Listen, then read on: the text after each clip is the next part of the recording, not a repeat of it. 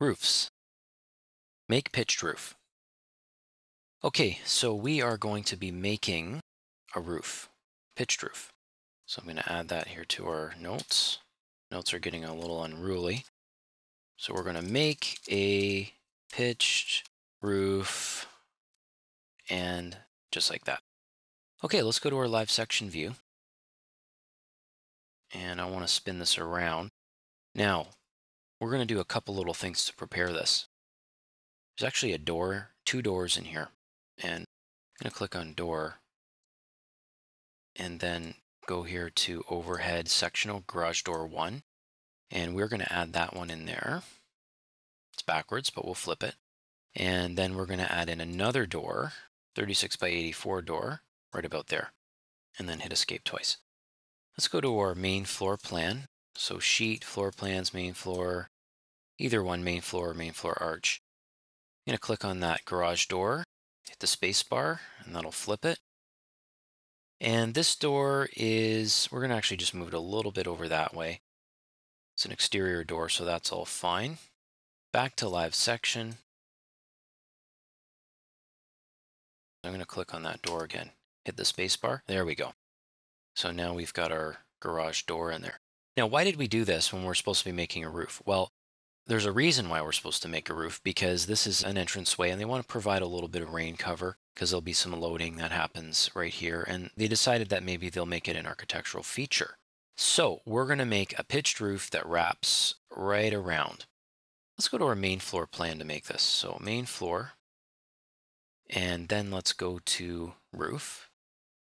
We're going to click on roof by footprint, and we're going to just choose the, let's go wood rafter 8-inch for now. Base level main floor. Now, typically you will make a level for roofs, but in some cases like this one, we might not want to. So what I'm going to do is start with it at 8 feet. And that'll be at the base of the roof, like at the bottom of the rafter, essentially. Okay, so 8 feet. Good, now we sketch. So we can draw a line, and we basically want to come from here. Obviously, that's the main reason right there. We're just using sketch mode just to sketch down like this, and then sketch to there. Now, looks like that needs to come out a little farther. I'm going to drag it until it snaps onto the front of that right there. And we're going to pull it about that far. Okay, now we're going to do a bit of offsetting. So we'll go to line, yes, line, and I'm going to offset it by 6 feet. So as we draw, see where I'm clicking? Just clicking along that line, and just want to pick to the end. You know, you draw along this line, but it's actually drawing the line up there 6 feet out. Now, if I take offset off, I can just finish that, and then finish that. So, you know, this is a little bit of review because we did some roofs in the preliminary training or in the fundamentals video. But when you make a sketch mode, all the lines have to be meeting end to end like this. There can be no overlapping lines and no gaps. Okay, well, let's just accept that and see what that looks like. So I'm going to go to my finish edit mode. Very good. Go to the live section. And there it is. So you can see it's a little bit funny. We've got maybe a little bit of a snow problem or a water problem inside of there. So what we want to do is get rid of these slopes that are on the back. So I'm going to click on it right here in this view, edit footprint, and notice these little triangles. Those indicate that this will be sloping. So let's take that off. So we click, I'm going to use the control key, and I'm going to click just those internal ones for now, and then uncheck define slope. Green check mark. Okay, there we go.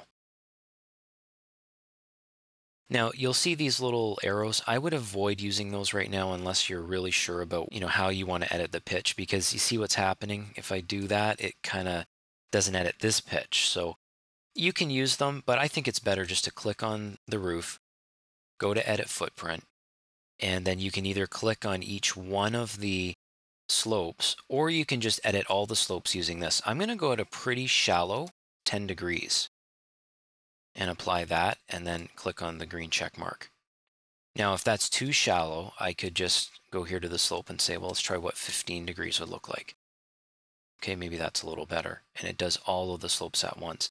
Maybe we want to get rid of this too. It kind of doubles back there. Let's edit the footprint. And again, we're removing this check mark from those. We're not setting the slope to 0 or 90 or anything. We're removing define slope and then finish. Okay, so this is coming.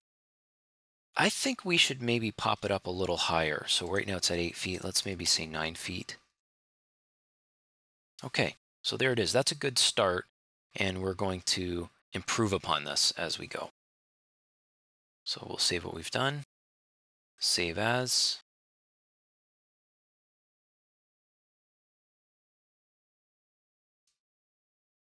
And close. And this concludes this video.